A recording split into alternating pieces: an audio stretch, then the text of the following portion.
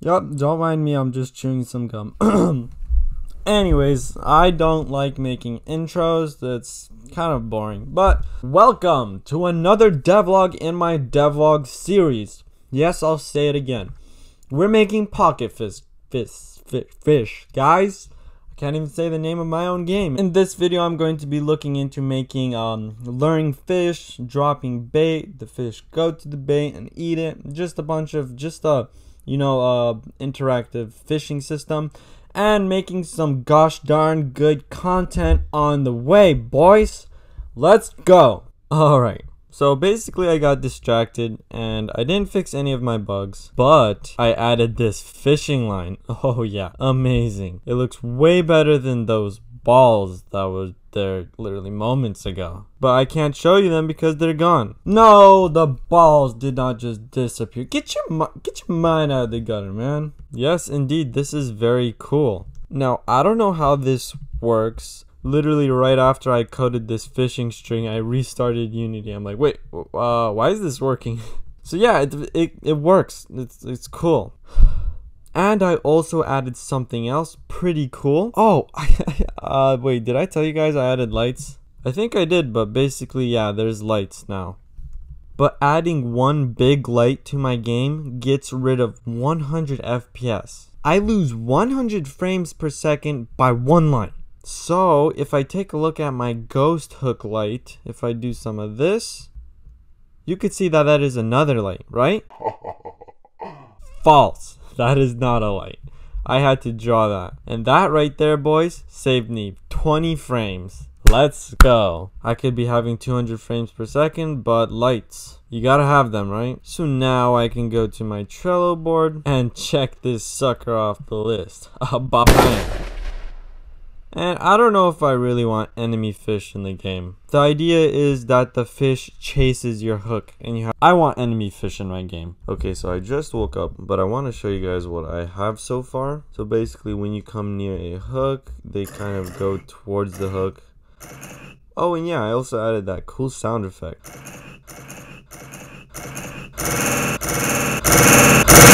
Now I need to fix the problem where they get like way too fast for some reason. What I really want to do is Roxanne. Alright, so I finally got the enemy fish to function properly. This is how it looks. They kind of follow your hook and you have to kind of try and run away from them. It adds a lot. It's buggy, but it adds a lot of more action. It's pretty awesome. What's up, bro? Usually at this point I add like a text at the bottom of the screen that says subscribe, but you know, I want to go face to face. If you like this content, man, I mean, like, hit me up with that sub, you know what I'm saying? Anyways, you can keep watching. But now I'm going to add a bait dropper so that you can drop bait and it stops the fish from going toward your hook. So, I'm actually pretty excited. Let's do this. Alright, so I tweaked the baitable fish a bunch and I think I got it to where I like it. And now I could finally add a bait dropper to the hook to kind of evade the fish. So all I have to do is, before the last link, just spawn a box. A big box. No, I'm just kidding. But y'all already know what it is. Vector stock.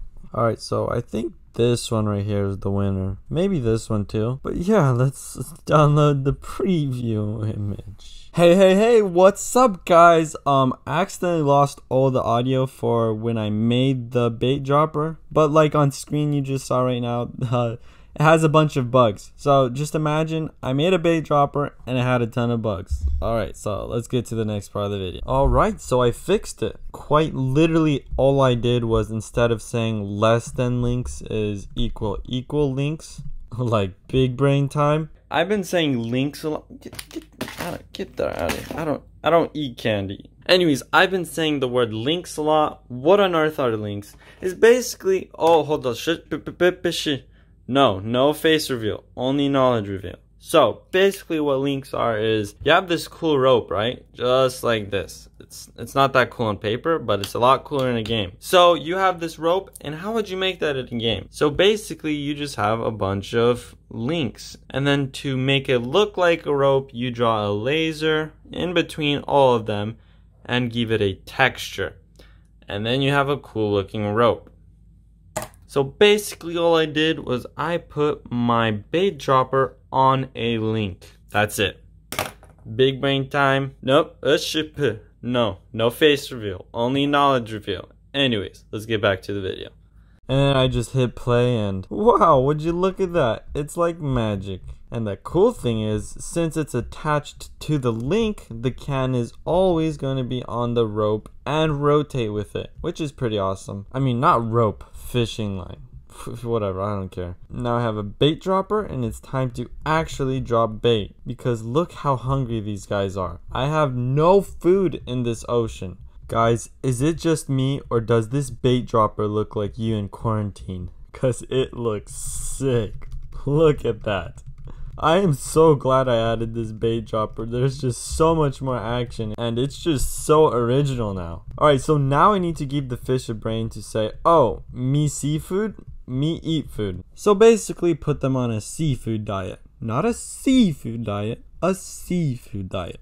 Because right now they only want this metal bar for some reason. And I need to make bait dropping sounds and animations. So let's do it. Alright, so it's early in the morning. But I added a lot of things, but I'm going to show you how bait dropping works first. So if we jump right into it, as you go down, you'll hear some sound effects, which is pretty cool.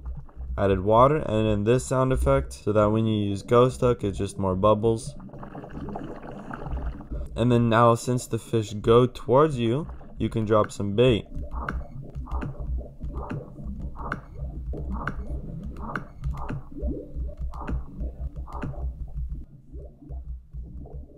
And you get the chest. There you go. And I can't just emphasize enough on how glad I am I actually added bait dropping to the game. It just added so much more action. At first it was kind of a thought at the back of my head. I was thinking about it. I wasn't sure, but now I just absolutely love it. Yeah, I'm chewing gum because I'm a cool dude. Anyways, I did another oopsie where I accidentally lost the audio for the 10th part of this video. My bad. Anyways, in this part of the video, I just do a lot of complaining about the hook going over the screen at the start of the game. And I show you some cool / lame code that prevents it. That code that you're looking at right now. Prevent hook harden at start. Pretty self-explanatory. My bad, guys. Sorry about that. Let's get back to the next part of the video. Jump! And now finally I need to fix this reel-in transition. Alright, so I improved the reel-in transition, so now it's quite smooth, and that fish just kind of said otherwise, but it doesn't matter. Anyways, that's it for this video. Thank you guys for watching. Like the video and subscribe if you haven't already, if you enjoyed. And with that being said, well, actually in the next video I'm going to be looking into being practically done with this feature of the game. Honestly, really exciting to finish such I wouldn't say big, but it's been a couple months, I think, on this feature. No, about a month. Anyways, it's exciting. That's all I gotta say. Thank you guys for watching, and I'll see you next time. Bye.